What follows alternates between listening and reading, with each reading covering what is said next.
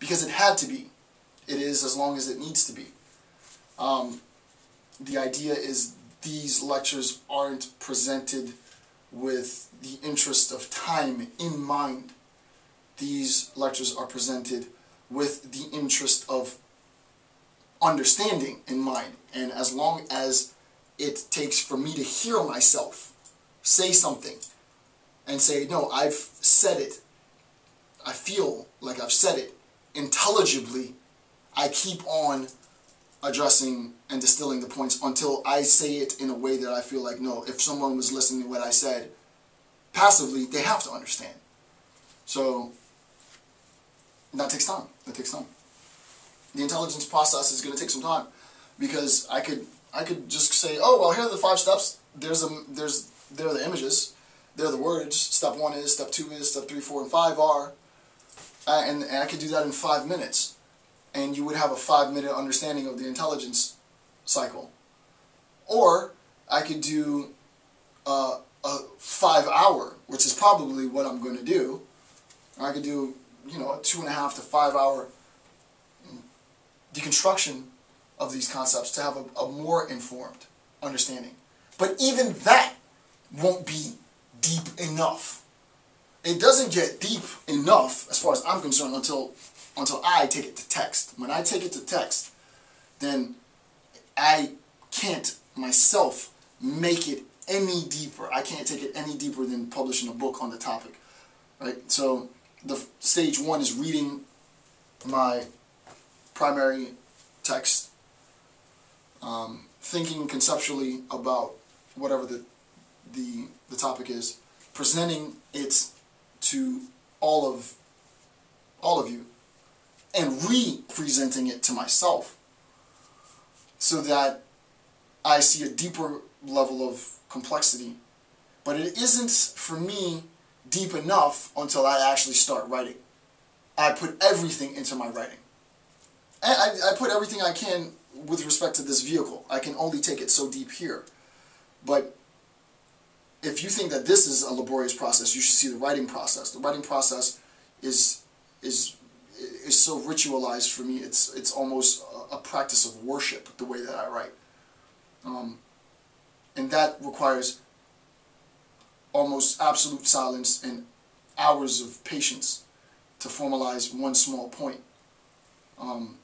But I would have it no other way, right? So I do meaningfully, and I honestly do, and I mean this with my complete heart, I honestly do want to make this next contribution to national security affairs, not just for the United States, but national security affairs for any nation that is interested in security, right? Because I'm a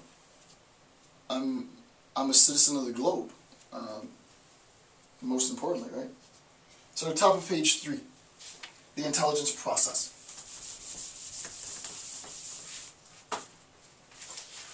Get my lucky marker out and let's get the party started. Intelligence as process. Intelligence as process, I like that. Oops, if I can write.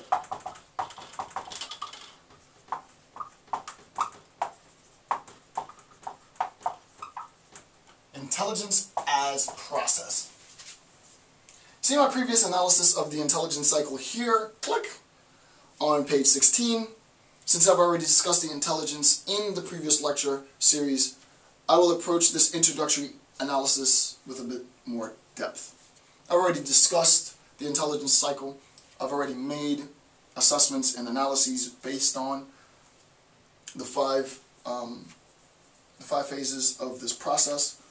But my intent here is definitely not to regurgitate these 5 steps, these 5 phases. My intent here is to take a snapshot of each phase and distill it to its seminal complexity, and then take that distilled complexity and integrate it into the industry of intelligence, which is built on the relationship between intelligence and policymaking. How does this concept fit into the conceptual framework which is defined by this relationship between policy and intelligence collection. So stage one, planning and direction.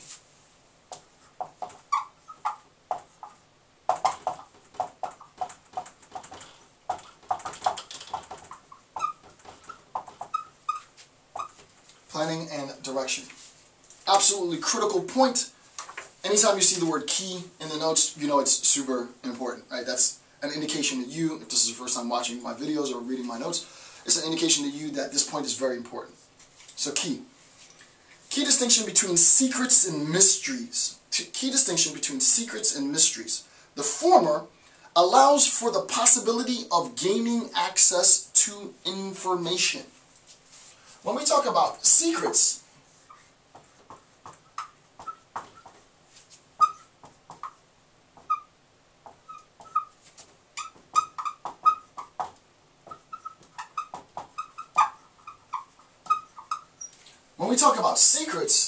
we recognize that secrets hold, they store information. And I want to be able to gain access to secrets. So when we talk about secrets, secrets allow for allowing for the possibility is my wording. Secrets allow for the possibility to access information. There's many different ways that you can do this, right?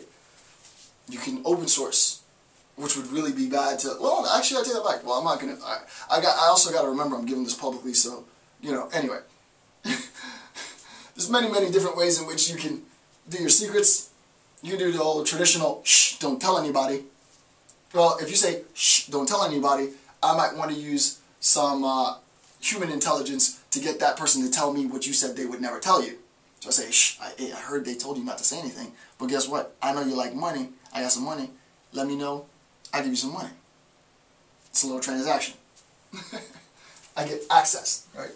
The idea is, in terms of secrets, if we're making a distinction between a secret and a mystery, there is at least the possibility to gain, and this is already deep, right? This is already a gem. You know, and I hope everybody realizes how generous I am. I don't like giving away gems so easily.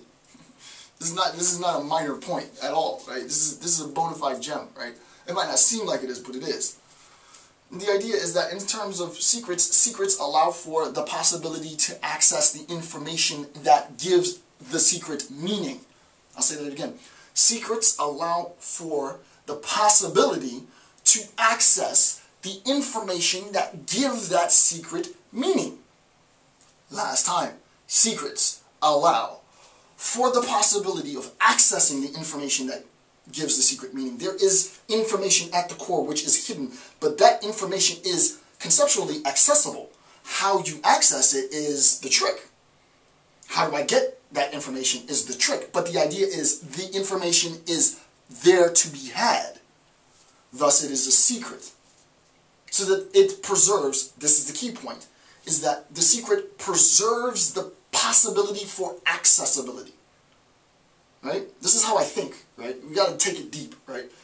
The secret, to be a secret, means that you have at least preserved the possibility for accessing information. It's there. You could conceptually, not that you will, not that it will be easy, but you could, theoretically, conceptually, access the information because the information is there to be accessed.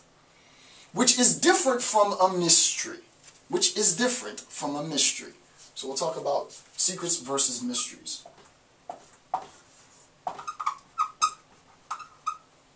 Where am I? M-Y-S-T-E-R-I-E-S, right?